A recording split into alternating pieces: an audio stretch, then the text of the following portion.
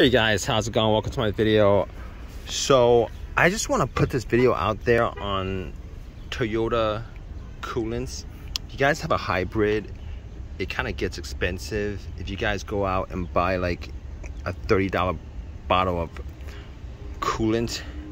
So you guys have a hybrid, like I'll definitely use the coolant for the hybrid system, but as far as the engine is concerned, I'm probably just gonna go to Walmart and get some Walmart brand coolant, because it's, you know, the hybrid system and the engine system use the same coolant, and technically speaking, you guys could probably just use regular coolant.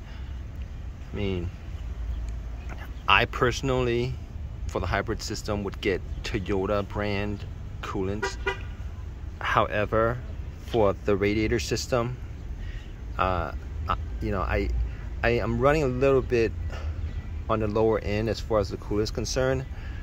My car is working fine. There's no overheating issues. There's no issues at all with the radiator system. But I probably should just fill it up just a little bit higher, and I think I might just go out and get Walmart brand coolant 50/50, and you know, I'm gonna use it for this. Maybe I think that's okay. I'm still probably gonna think about it, but $30 for a bottle of coolant it's still pretty expensive.